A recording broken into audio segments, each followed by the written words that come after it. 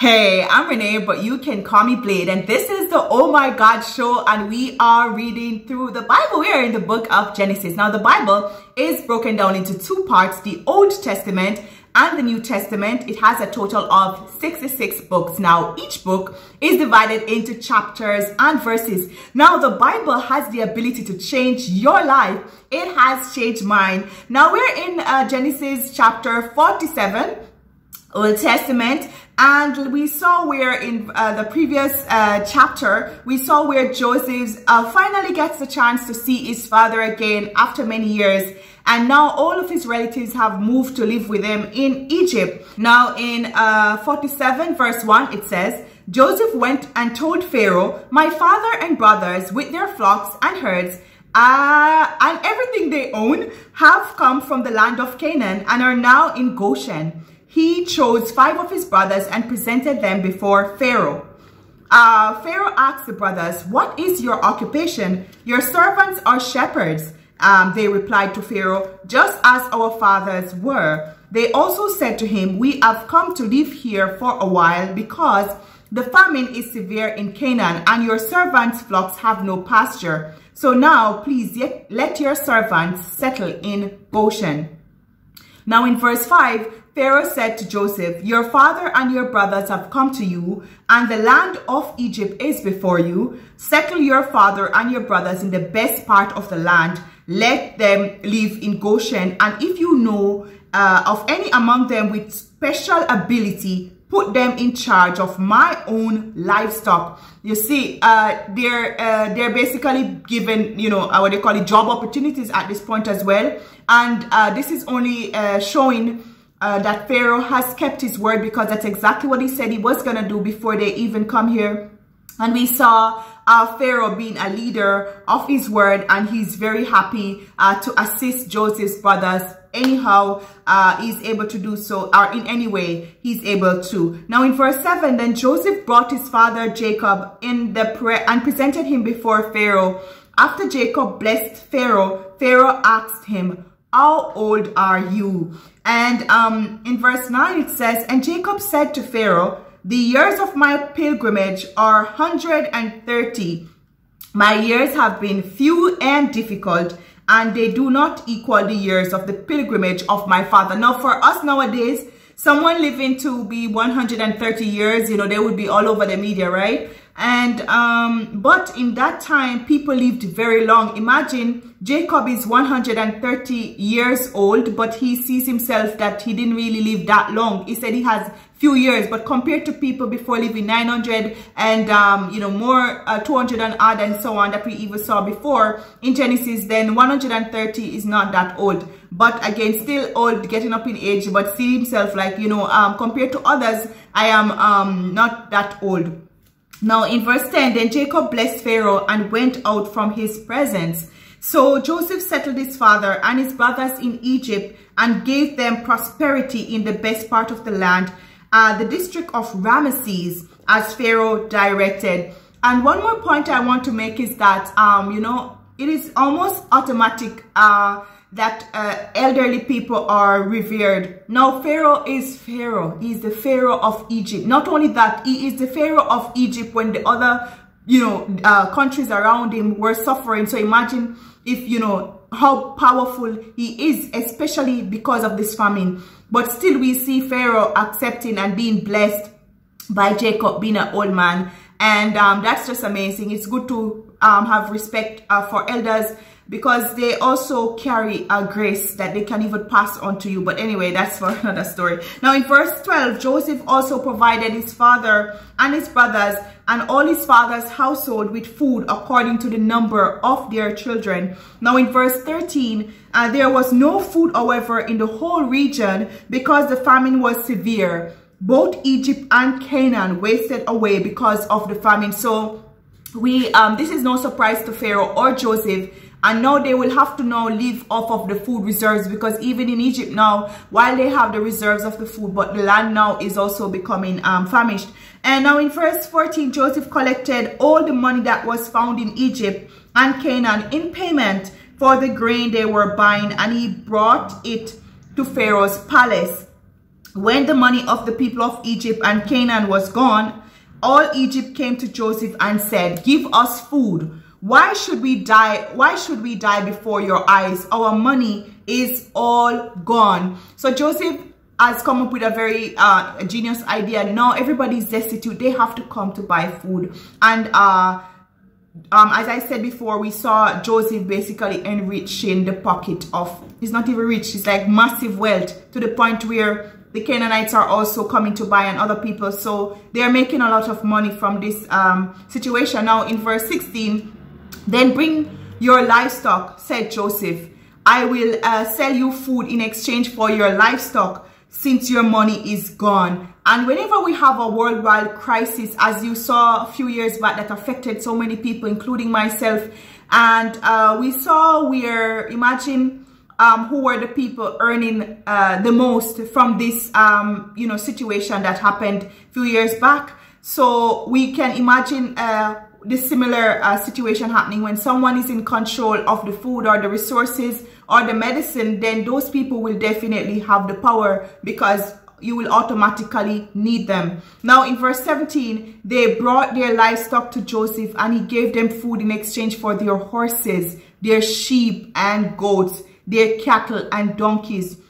And he brought them through that year with food in exchange for all their livestock." So he's getting their money, he's getting livestock. Now in 18, when that year was over, they came to him the following year and said, "We cannot hide from our Lord the fact that since our money is gone and our livestock belongs to you, there is nothing left for our Lord except our bodies and our land." So they are basically selling themselves at this point to the Pharaoh, because they have depleted all their savings, all their money, all of their assets, which is their livestock and stuff. And now they, I mean, those things are valuable, but when you're starving, you become desperate, and desperate people do desperate things. How desperate you have to be to, you know, tell you someone, "Take me. I mean, I don't have anything else except myself to give." Now in 19, it says, "Why should we perish before your eyes, we and our land as well? Buy us and our land in exchange for food, and we with our land will be in bondage to Pharaoh. Give us seed so that we may live and not die, and that the land may not become desolate." Now I don't know if these people are aware that this famine or whatever was gonna last only 7 years. But then again, I mean, I don't know if they could survive 7 years if they decided, for example, to hold out. Now they had the land, but the land was barren, so they the grains and stuff wasn't growing. So they had to sell that. So I don't know as well. Joseph and Pharaoh are aware of all the details of the dream and the vision God gave to them. They know that after 7 years. So now what's going to happen after 7 years? He's going to own all these things. And of course, the land will live again, right? Now in verse 20, "So Joseph brought all the land in Egypt for Pharaoh." Right? Now the Egyptians and all sold their fields because the famine was too severe for them. The land became Pharaoh's. And Joseph reduced the people to servitude from one end of Egypt to the other. However, he did not buy the land of the priests, because they received a regular allotment from Pharaoh and had food enough from the allotment Pharaoh gave them. That is why they did not sell their land. Again, the priests, we saw that even in a crisis, there are some people that are untouchable. Right now, the priests, they have a anointing over their life, and they have been given lands and stuff. And Pharaoh now basically has to feed them, and their lands cannot be sold. So those priests get a chance to keep their property and live. Again, some people are just untouchable, irrespective of what's happening. Now in verse 23, Joseph said to the people, "Now that I have brought you and your land today for Pharaoh, here is seed for you, so you can plant the ground. But when the crop comes in, give a fifth of it to Pharaoh." And it's like a form of tax, right? "The other 4/5 you may keep as seed for the fields and as food for yourselves and your household and your children." So now Joseph is very smart, a very smart businessman. And now he's basically gonna be getting what they call nowadays passive or residual income. He will give them the seed, and as much as they have this land, they're gonna be farming, and they can eat and they can enjoy and they can have money, but he's always gonna be getting that passive income into his account, or the money that in the richest man in Babylon, they would consider the money that is becoming a slave, that is making money for you as well. And so Joseph is very smart as it relates to being able to make money. And of course, can you imagine how happy and proud Pharaoh is of him, because Joseph has the ability to, you know, basically bring massive wealth to Pharaoh. And we saw again it happened with his former boss Potiphar, where once Joseph was there, blessing was following. All right, in verse 25, you have saved our lives, they said. May we find favor in the eyes of our Lord. Now in verse 25, it says, you have saved our lives, they said. May we find favor in your eyes, in the eyes of our Lord, and we will be in bondage to Pharaoh. You know, as I said, hunger and desperation is another thing. They are having this conversation about selling themselves into slavery, not being sold into slavery, but offering themselves into slavery basically, because they are hungry and desperate. And at this point, it doesn't seem like anybody's thinking anything long term. They're thinking, you know what, let us just not die. Let us see this food first and then think about our freedom later, I guess. Now, so in verse 26, Joseph established it as a law concerning land in Egypt, still in force today, that a fifth of the produce belongs to Pharaoh. So it's like a fifth of whatever you earn, which is a big portion, right? It's not even like a tenth, it's a fifth, right? Belongs to Pharaoh. Is a tenth the same as a fifth? Would it be? No. No. Yeah. Guys, correct me correct me if it's not the same. But anyway, a fifth to me is a lot. Yeah, it's still a lot. The reason why I'm thinking of a tenth because of other stuff done in the Bible. Anyway, now 26. So Joseph established it as a law concerning land in Egypt, still in force today, that the fifth belongs, a fifth of the produce belongs. As I was saying, it's like a tax to the government, or a part of it would belong to them. Now, it was only the land of the priests that did not become Pharaoh's. Again, they said it, but they're saying it again, that the land of the priests were untouchable. Now, the Israelites settled in Egypt in the region of Goshen. They acquired property there and were fruitful and increased greatly in number. Now, Jacob lived in Egypt 17 years, and the years of his life were 147. Now, when the time drew near for Israel to die, he called his son Joseph and said to him, if I have found favor in your eyes, put your hand under my thigh and promise that you will show me kindness and faithfulness. Do not bury me in Egypt, but when I rest with my father, carry me out of Egypt and bury me where they are buried. He wanted to be buried in his own country, in his own place, right? I will do as you say, he said. And in verse 31, swear to me, he said. Then Joseph swore to him, and Israel worshipped as he leaned on the top of his staff. Now, Jacob, like many people, want to be buried in their land. And even in modern days, we see so many people travel to other countries, live in other countries.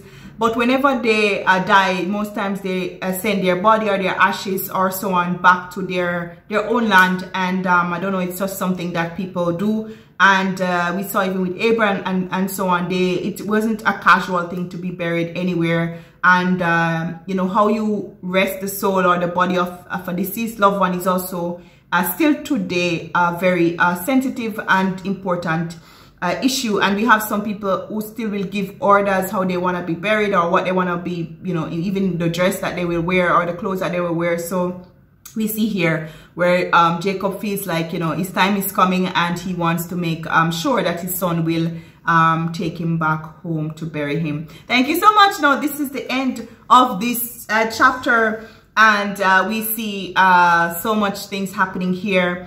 And let's see again what's gonna happen in the next. Now we're almost done. I'm so excited with the book of Genesis, but just stay with me. I know it's a very long chapter, and thank you so much for your patience, but there's so much to learn in the details of these stories. I know many of us were raised to hear these stories here and there, a few verses here and there in church, but it's not easy to get to hear the whole story. Sometimes too, when you know the backstory, it really helps you, and also can put your own self and your own life into these scriptures and make it not just be a thing, but like something that can actually affect, you know, and impact us even in this modern time. Father God, in the name of Jesus, I thank you for the lives of those watching, oh God. I thank you, God, that you are blessing them and keeping them, oh God, even in strange lands, oh God, that your blessings will follow them. Cover them under your blood, oh God. Take full control of their lives and destinies. Forgive us of our sins and trespasses, oh God, and bring us closer to you daily. In Jesus Christ's name, amen. Thank you so much for watching.